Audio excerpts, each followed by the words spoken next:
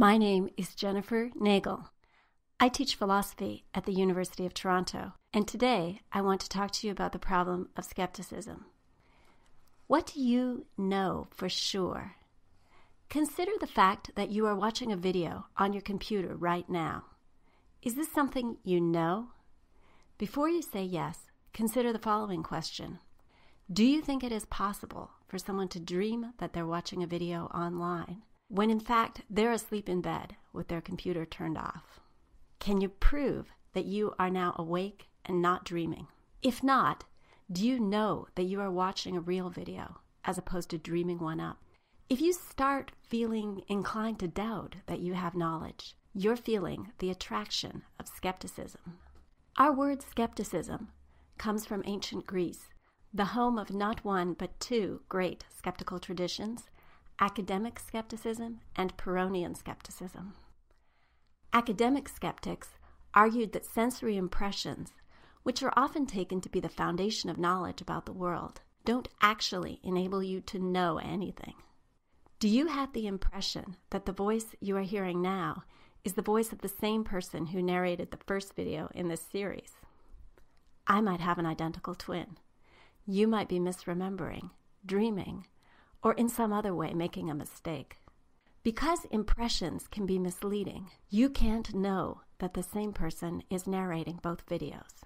The academics used arguments like that one to support their general conclusion that knowledge of the world is impossible for humans. Pyrrhonian skeptics went one step further. Their mission was just to keep on inquiring and doubting everything without reaching any conclusions at all. Where the academic skeptics argued that knowledge was impossible, the Pyrrhonian skeptics worked to suspend judgment even on that point, keeping all questions open. Some skeptical arguments have been known since antiquity and used in both Eastern and Western philosophy, most famously the dreaming argument. If what you are now experiencing is just a dream, then it's not clear that you know anything about your immediate environment, or even about yourself. The ancient Chinese philosopher Zhuangzi reported having dreamed that he was a butterfly, and worried later that he did not know whether he was then a man dreaming he was a butterfly, or whether he might now be a butterfly dreaming he was a man. You might think that there are some facts you could know whether or not you are dreaming. The 17th century philosopher René Descartes suggested that even if you are dreaming, you should still be able to know that a square has 4 sides, or that 2 plus 3 equals 5. But Descartes found a way to raise skepticism about those facts, too. He noted that it feels natural to us to make those simple mathematical judgments, but pointed out that we could ask whether what feels natural to us really has to be true. Where does our nature come from, anyway? Descartes also developed a powerful skeptical scenario designed to make you doubt absolutely everything, including your grasp of abstract facts. Imagine that there is an evil genius of utmost power and cunning devoted to deceiving you.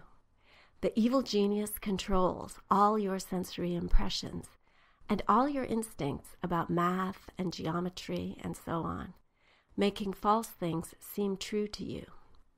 The challenge of skepticism, Descartes argues, is the challenge of proving that you are not right now in the hands of such a demon. In the next video, we'll look at Descartes' own way of answering that challenge. Meanwhile, various other powerful skeptical arguments have emerged since Descartes' time. The 18th century philosopher David Hume had some especially good ones, covered in detail in 2 separate Wi-Fi videos. Moving to the present day, we have a new version of Descartes' evil genius argument. Imagine a brain kept alive in a vat and connected to a supercomputer that delivers sensory signals that simulate the experience of a coherent reality. The computer also picks up the brain's outgoing motor signals and adjusts its inputs accordingly. when the brain sends out motor signals to raise a hand and touch something, the computer delivers coordinated visual and tactile input of seeing the hand and feeling what it touches. If the computer program is good enough, and let's assume that it is, the brain-in-a-vat experiences a perfectly realistic virtual world. He could have experiences of going to the beach on a sunny day, meeting friends, being stuck in traffic, or being home alone, watching videos about philosophical topics. Is there anything you could point to in your present experience to prove that you aren't a brain in a vat? It won't help to pinch yourself. The local feeling of pain is just the kind of sensory signal that the supercomputer can easily supply the invatted brain. Typical skeptics don't try to prove that you actually are a brain in a vat. They will argue instead that it's bad enough that you just might be, and you can't tell the difference. Even if you are in an ordinary physical world, watching a video and actually looking at your hand in front of you, we call that the good case. It's a problem that your experience feels just like the experience of the brain in the vat.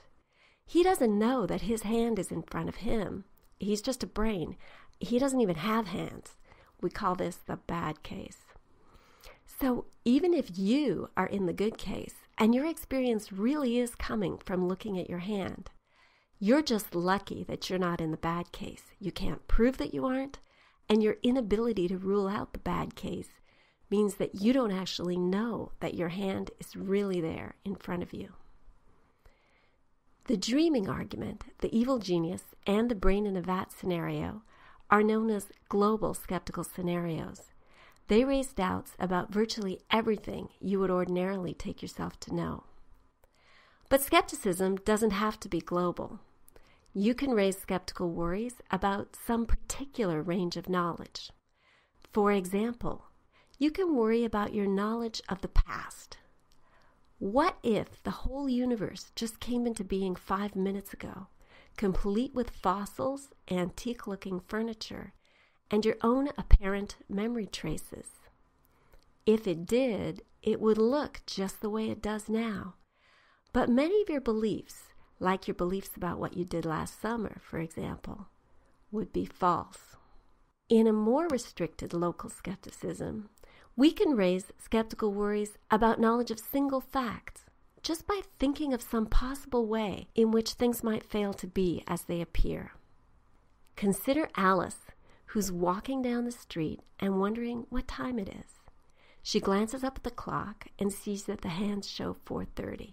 Suppose that's right, and the clock is working fine. Ordinarily, we'd say, now Alice knows that it's 4:30.